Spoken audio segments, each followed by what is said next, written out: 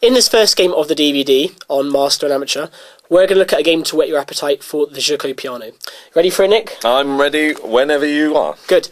Right, now this first game, before we start, we should probably just explain that the white player is a very strong grandmaster, Zavan Andreasian, and he's clearly much higher rated than his opponent. So we have to take that into account. However, the reason I'm going to show you this game is because of the way that white plays it, and it's a really attacking, quite a quick game, and hopefully will make you want to watch the other games in this DVD. Okay. Yeah, okay. That's the plan. So, the moves of the Giuco Piano are as follows. Bishop c4 and bishop c5. So here comes the move c3. This is the key point of the Giuco Piano, of course. And there are many different ways that white can play it, but we're just going to concentrate on the first way, Nick, which is to play the idea of d4. This is the first sort of part of this DVD we're going to concentrate on. So black can't actually stop that, and black played the pawn to d6. Quite a sensible move, would you say? Yeah, that looks fairly sensible, sort of supporting that pawn, opening up lines for the bishop. Looks all good to me. Alright then.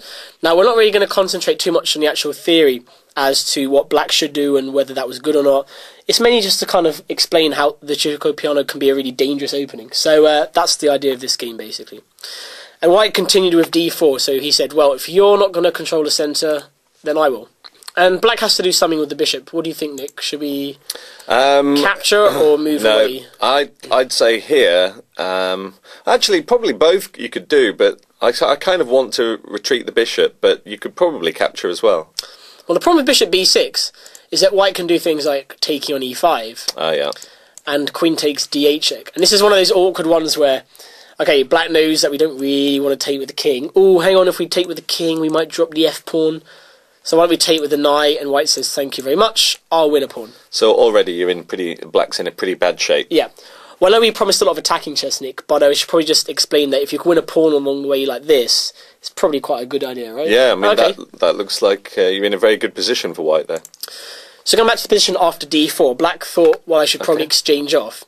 But after c takes d4, by the way, do you think that's the best move? Do you think it's better than knight takes d4? Oh yeah, I mean, we like, because once you've got those 2 pawns in the centre, you've got a nice strong centre.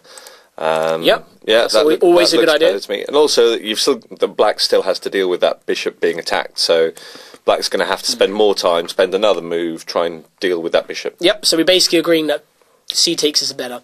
Also, what do you think the knight thinks? Well, the knight wants to get out to that c3 square. So yep, it's now been vacated, of course, sort of best square for your knights available. So for anybody who doesn't like having a strong centre, probably the Giuco Piano is not really for you. Would anyone not want a strong centre? That was part of the joke, yeah. Okay, it was a joke. So black played bishop b4 check. I think bishop b6 is okay. Probably black was a bit concerned that, like is it a bit passive, maybe? Well, it allows white to start doing attacking moves. Yeah. I mean, I'm not saying there's any particular good move for white, but moves like, for example, queen b3 could be pretty annoying. Yeah. Now, these are kind of ideas that we're going to be talking about generally in this DVD, Nick, aren't we? When you've got a lead in development, trying to attack early, and that's going to be a feature of this first game. And that pawn on f7, it's one of the sort of weakest pawns in the black camp very early on, isn't it? That's so right, it's only defended by the king itself, so it can easily become a target. And it's not even easy to defend it. Black might have to go queen e7, but that's not really what we want to do, but we're going to come on to that a little bit later. Okay. So in the game, black played bishop b4 check. Many different ways, but white decided to play knight c3. Obviously, it's been defended. But whilst black has gained we can say he gained a move, didn't he, by playing check, I still quite like white's position. What do you... Well, black's kind of had to move twice to get there, and white's way of getting out of check was actually to develop a piece. So, okay, it's pinned right now, but it's still developed. It's out from its original starting square. The knight is still in the centre. And we have got that strong double pawn centre as well. We can castle our king to safety. Do we have sensible development on the way? It castling, looks getting the bishop very out? sensible. Yeah, you've got open diagonal for that bishop, for the dark square bishop, castle, connect your rooks, everything looks good for white here. Right, now later on we're going to look at black's best move, knight f6. Basically my advice is, if you're playing this as black, is if your opponent plays something even a little bit strange or any kind of opening you don't know, just get your pieces out. Because the reason why I chose this game, Nick, was the fact that black now played a move like h6. Okay. One of those moves that, a lot of club players might play to prevent knight g5 or bishop G5. It's sort of passively defending that f7 square because it stops the knight coming to G5. But what does it not do? What does it? Well, it's not developing your pieces. Yeah. It's not fighting for control of the centre. I think that's one of the key words you just mentioned, there, Nick. The whole idea of not developing. And black is going to be sorely punished, actually, for Right. this. Now, of course, white could just simply castle here. But instead, he played queen to b3, which brings up the attack we looked at just a moment ago. Yeah, so we're now sort of doubling down. There's a kind of queen-bishop battery down that diagonal. Just what I was going to say, battery, yeah. Not very easy for black to defend it. Now, black decided, instead of going queen e7 straight away, which I think is practically the only move, even, because whilst black can do moves like queen f6, do you want to bring your queen out that early? That looks like, I mean, just simple moves. Yeah, it's blocking the knight's best square, and it also looks like it could become a target for some of the, the pawns and the minor pieces of white as well. Maybe I just want to show, after queen f6 castles, maybe something like bishop g4, white already has a tactic in this position. And I'm not actually surprised, because we've already castled, and black's played a few loose moves like this and queen f6. I want to push that e-pawn. That's what I want to do. Well, pushing the e-pawn is actually a theme of the game we're going to concentrate on. Right. And in fact, e5 here is very strong. Actually, there's something potentially even better. Ooh. Something to do with the bishop. Okay. Maybe push the d-pawn to kick away the defender of the bishop. Yep, that's one idea. Nick's trying to play d5, so if the knight moves, then the queen can capture the bishop. Yeah. I mean, probably. I mean, that looks actually quite good. Probably black could try this. Maybe we can even go queen takes b7. There's a lot going on, isn't there? Look, bang, bang, bang. And we said that the Giuco Piano means the quiet game, and there's already some fireworks going on the board. Exactly. So d5 is a good. Well, I think if you've probably picked the third best move and it's still winning. Just goes to show the power of the position, right? That's my speciality. Don't go for the top two moves. Go for the third best move. Your opponent won't be expecting that. Well, after bishop g4, the move I was looking at was knight d5. Ah, okay. Because, of course, that knight's actually not pinned at all, is it? Yeah, So, well, that's the point about castle, wasn't it? Yeah. We escaped with the king into safety on g1.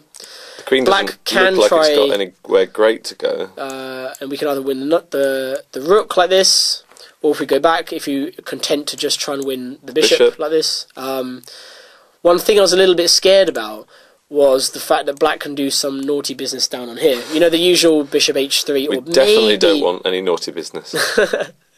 in a chess sense, of course.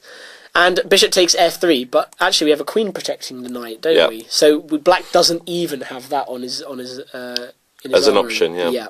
So going back to the position, I think black saw the problems arising with the bishop on b4, so he took on c3, even check. Yeah. Which way should we capture? I think the obvious way now would be to capture with the pawn on b2. Right, why not with the... I mean, the queen's good, but what... Well, why... it kind of defeats the object of what we did earlier, bringing it out to b3 and attacking that Correct. f7. Yep. But What also, if you bring the pawn, if you capture with the pawn, it's now on c3 and it's defending that pawn on d4. d4, strengthening white's centre, yep. So, and now black played queen e7. Again, moves like queen f6 are going to be punished in practically the same way. Yeah. Basically, we can just say that black shouldn't be playing moves like h6 this early. Right, so queen e7, castles, and black played knight f6. Now, the main thing about the Giuco Piano is the understanding, what do I want to do, and how am I going to do it. Of course, white can play a move like rook e1. That's a very sensible move, isn't it, Nick? Defending the pawn. It looks perfectly sensible. But black is trying to castle. Now, one of the key things about attacking chess, even in the opening, even in the middle game, is if you've got a lead in development, you should try and keep that and continue to attack. So you don't want to give time to black to actually castle these things safe. I mean, as I said, rook e1 castles is absolutely it's fine. not a bad move. No, we can start developing pieces somewhere. This is all good for us. But do we have something even better in this position? It's attack. I'm sure we must have. You see, I'm going to go back to what I said just a few moments ago. I want to push that e-pawn. You want to go e5? Yeah. Now, did you do the count? Did you count how many black pieces are on that square? Three attackers. So it looks like there's 3 attackers and 2 defenders, but I think there's a sneaky extra defender that you can bring in there. Well, I've got to take. Yeah. If I don't, then the knight was being attacked anyway. Okay. How are we going to develop our initiative now? Well, develop with gain of time was always a good idea. Gain of time. I think something.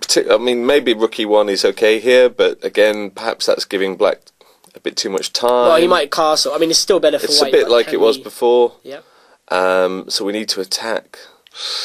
Maybe just keep developing and bring the bishop out and attack the queen. So we could bring the bishop out onto a3, attack that queen. And also, what does it stop black doing, even if black manages to move the queen? That's actually going to stop black castling. Yeah, black cannot castle through check, of course. So when black move the queen, in fact, there's only one square that stays on f7, which is queen d7. You're blocking. I think the bishop's probably saying, "Excuse me, blocking the light squared bishop. What's going on here?" And now let's continue to develop an attack. So there are many good moves for it. Should we play h3? No, we know that h3. Well, I mean, it can be a very good move, but again, it seems a bit passive in this position. Like you're talking about attacking, so that's not something we want to do. Maybe Let's charge in. Okay, well there you go. Attacking the queen. Oh, excuse me. Attacking the queen, and now we see what happens if the knight doesn't go like that. Of course, it goes like that, and obviously black's just going to take it back anyway. What do I need to do now? You're going to have to move the knight, so probably... I still can't castle. Castle. Do we agree that black's in big problems here? Black, I mean, seems to be... Black's having to spend more time moving one of its developed pieces. It can't castle king to safety.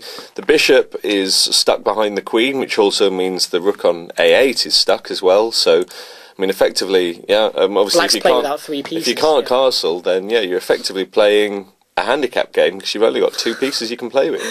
Right, so how are we going to bring in the pieces we haven't used? Obviously, we can see that these pieces are very strong, but how are we going to bring in the other ones? Well, there's a nice open file there, which one of our rooks could come onto. Yeah, I was going to say the rook a1, because, I mean, the rook on f is sort of doing a little bit of a job anyway, and he can go to e1 as well. So there's only one square the queen can move to that protects f7, which was played in the game.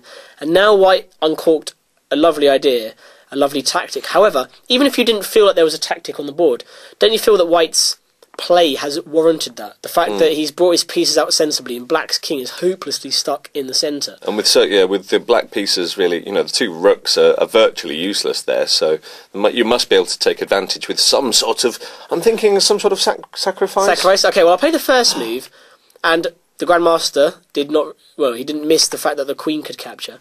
But what can we do now to try and overload the black king? Because we're not going to exchange queens here, especially since we're... No, that would sort of blunt our attacks. So we need to get rid of the defender of the queen.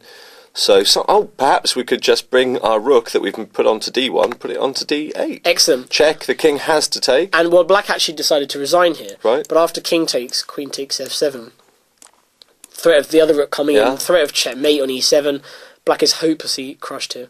So what can we learn from that, Nick? What do you think? Get your pieces developed. Yep, get your pieces developed, and it's all about fast development, everything towards the centre. The centre squares, you hear about this in every single opening, but it's especially so in the Giuco Piano, and you're going to really come across that in practically every game we go through. And it shows just how easy it is to actually get an advantage. If black hasn't developed, you can really punish them for not developing their pieces. Big theme of the Giuco Piano. So there we go. I hope that's whetted your appetite. And if you're interested in looking at the other games, just go on to game 2.